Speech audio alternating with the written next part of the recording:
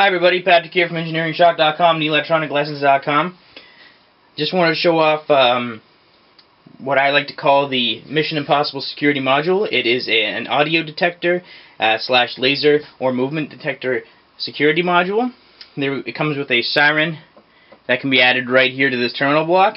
You program in the level of audio that you want to activate the circuit. As you can see, that LED is blinking right now because right now it's in calibration mode. As soon as you power it on, it's in calibration mode. Hello! Hello! Hello! As you can see, the louder I am, the more LEDs light up. So, the LDR circuit is extremely sensitive. You put a laser on it, or you can even not put a laser on it, but as soon as someone walks by and casts a shadow over it, very quickly, the alarm will go off. Now, you can set the audio from extremely sensitive, less sensitive, all the way up to not sensitive at all, essentially. You need to clap in order to set it off. So what I'm going to do is I'll give you a couple demonstrations before I plug in the siren. The siren's really loud. And I will be selling this in a couple variations, including DIY kit form, fully assembled form, with some extra knickknacks. So let me press the sell button. It says, okay, program in your audio. So I'm going to program in the least amount of, I'm going to program in extremely quiet, or extremely sensitive rather, by pressing the button once.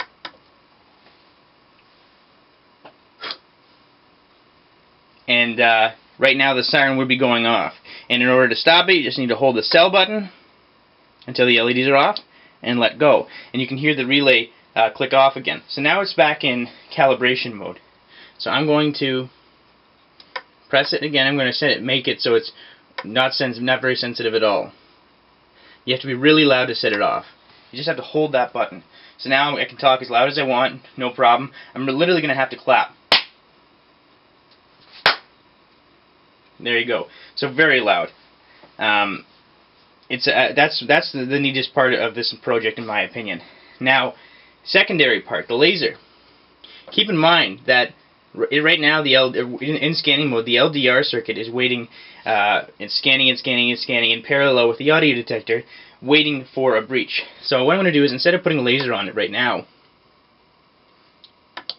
I'm going to recalibrate. Just put it onto the least sensitive setting, and I'm going to put a shadow over top of the LDR to show you how sensitive it is.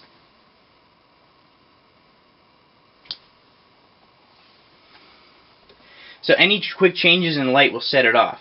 It's extremely sensitive, and so is the audio detection circuit. So now what I'm going to do is I'm going to stop this,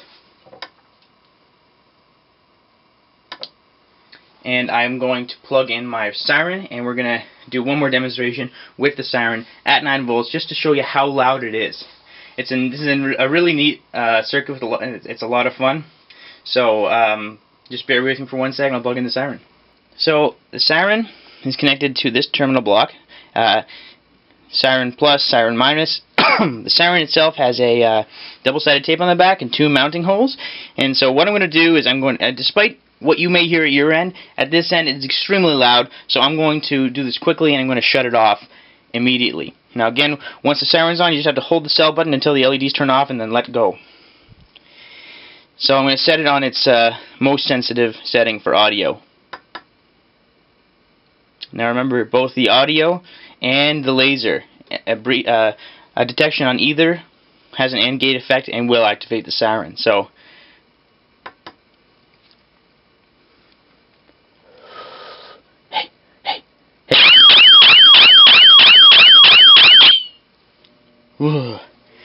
it's extremely loud. Now, again, if I set that to full, you really have to make a hell of a lot of noise in order to set it off. And then there's, of course, 8 levels of sensitivity total.